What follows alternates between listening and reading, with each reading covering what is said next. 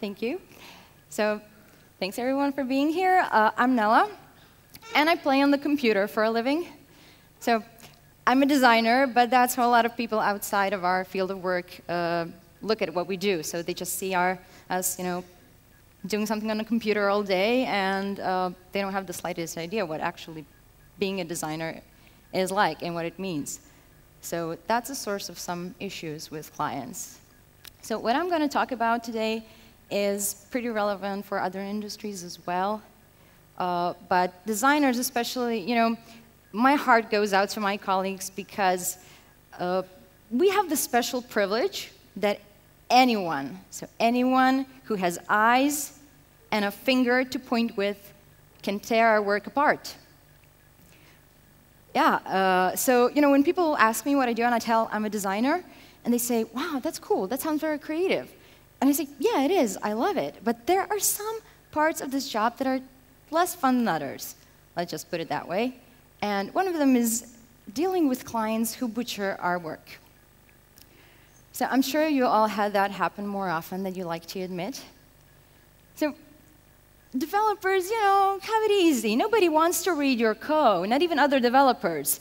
And designers have to fight for their ideas all the time, and it can get very draining, and it can make us lose passion for our work. So what clients often don't understand is that the work that we do is not intended for them. It's intended for the users of their product. But usually designers get swept away with the client's sense of self-importance, that they lose track of that.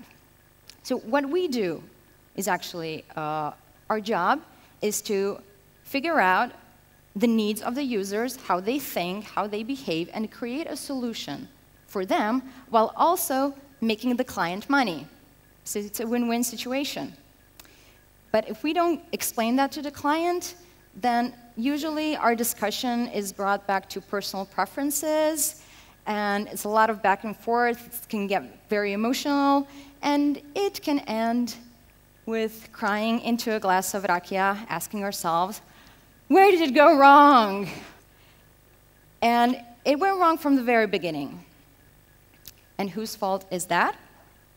Well, it's our own fault, of course. And that's good, because it means that it's something we can change. So one symptom of this problem is offering multiple variations of a design concept. And it's taken for granted in design. It's even taught in design schools and courses. So the reason we do this, so we can just, we'll make several variations, offer them to the client and say, okay, hope they'll pick one of them, and we'll be done with it. But it's not how it works, does it? Now, the client will say, yeah, I like the colors in the first one, but I like the photo in the second one, and the footer in the third one. Can you just mix that all together? And so it brings more and more revisions. So basically, we're not doing ourselves or our client a favor when we offer multiple concepts.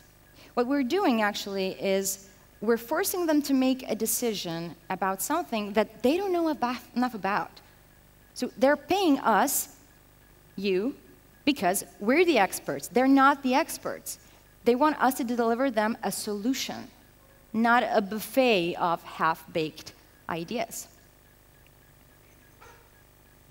So asking, what do you like, is the wrong question, because we're not selling T-shirts here. That's not how we work. Now, there are several mistakes that we make, and I identified the two that I think are the most important ones. And the first one is that we rely on hope a lot. So we hope that the perfect, agreeable, reasonable client will just fall into our lap, and we'll ride off into the sunset on a unicorn together and make beautiful design babies. So, but that doesn't happen. We want the client to be on board with our process without us having to do the hard job of educating them. But clients who will accept every proposal you make for them and be happy with everything you do are rare, almost as rare as actual unicorns. So that's not how this works. You can't base your business on hope alone. Of course, there are things you can do to change the client, change your relationship with the client, and I'll tell you a bit about that. So you have to explain how your process works and how the client can provide feedback from the very beginning of your relationship. So not in the middle of the project when things have already gone to hell.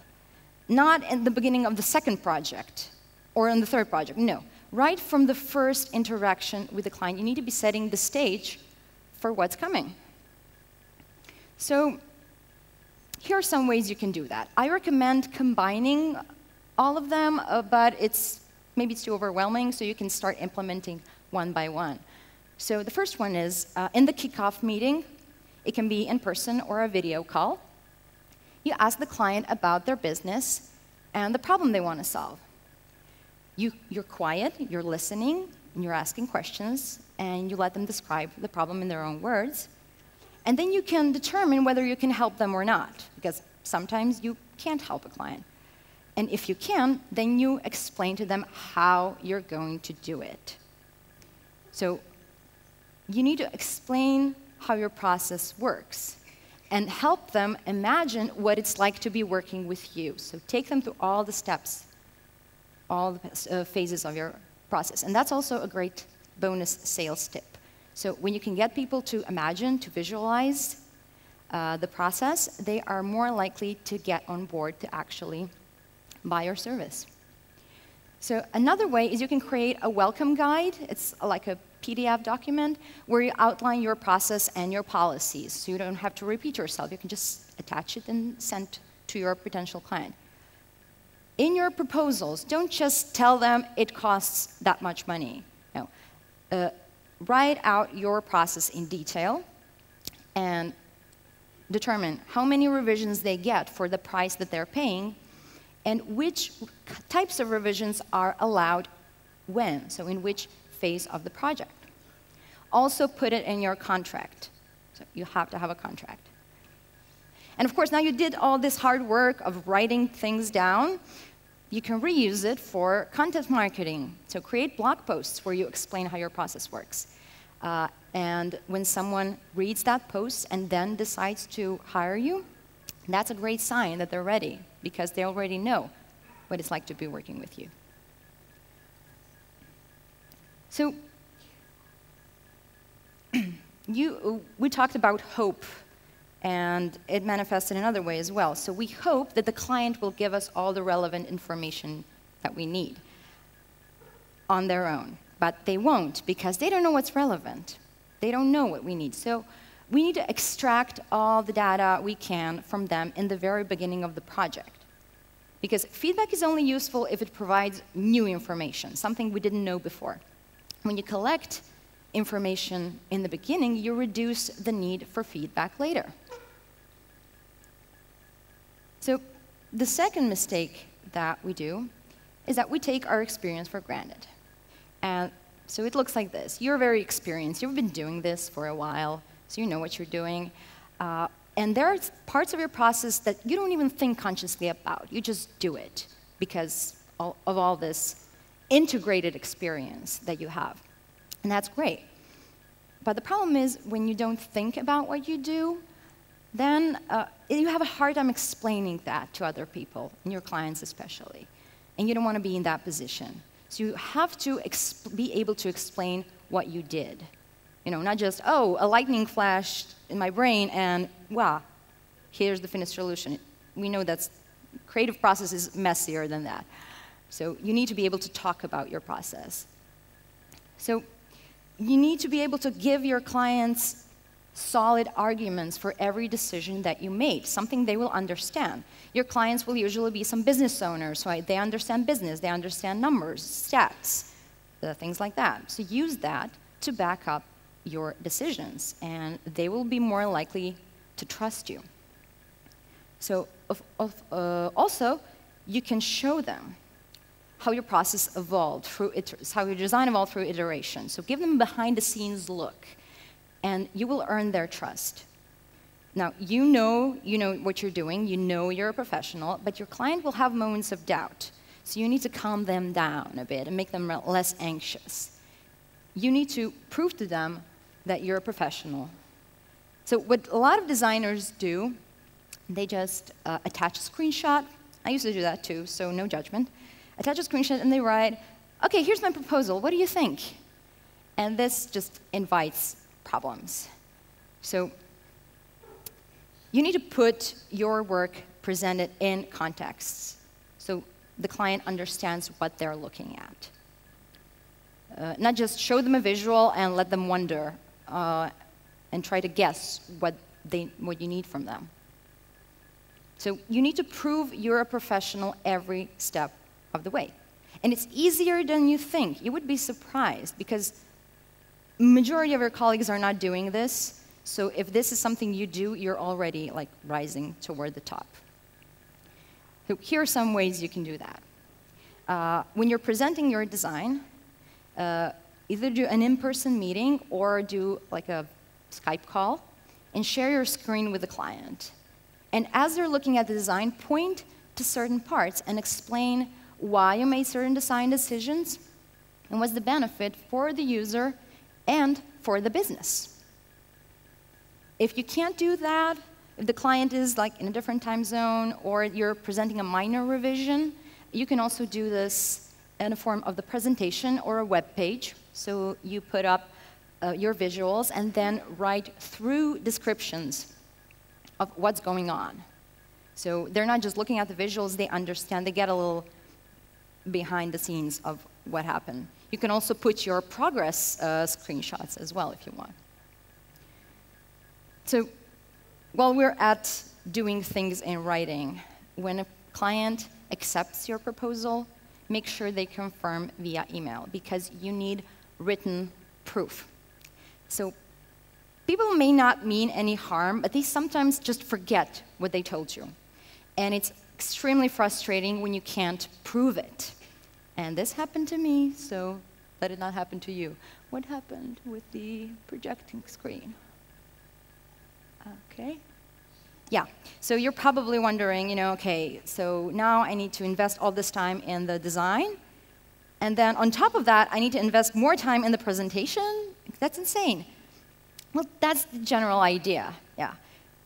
The presentation will actually help you to sell your solution to the client. You will get client buy-in easier. And that's also a great test of your design solution. If you can't tell a compelling story about it, then maybe it's just not that good. Besides, the time investment that you put into this presentation, it will be saved many times over in revisions. So there are some situations when this is going to be difficult. That's why a lot of people are not doing it. It's not very easy. There will be clients that will not be on board with your process. And so you need to be clear from the very beginning about how you work. Because this way, you're going to push away the clients from hell that you don't want to work with and attract the clients that are better quality. And of course, if you start working with someone who's used to working with designers, like they expect a dozen revisions and 3 variations in each version, it's going to be very, very difficult to change them because they already have expectations of what working with designers are like. But when you're working with someone new who hasn't been working with a designer before, then you are the benchmark for the entire design industry for them. So be a great benchmark. So I know that a lot of you will not implement this when you get home, and that's okay. And if you have a better way, I'd actually love to hear about it. So yesterday we heard a lecture by Marko Dugonic, the client experience design, which has a little, maybe a different angle on this. And it was a great talk. I enjoyed it, and it gave me a lot to think about. So, it's good to hear different opinions. But if you want to remember something that will be useful to you in the future, just because something is a standard practice in design, in development, in marketing, wherever, it doesn't mean it's good for you. So I suggest that you take the same approach that you use in your creative work and bring it to your client process.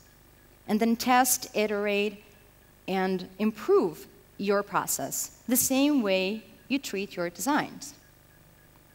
So if you're 100% happy with your process, your clients, your money, your experience that you have, the relationships you're making with your clients, then great. That means you're doing it right. But if you're not 100% happy, then this means there is some room for improvement. And I suggest that you start here. So, thank you.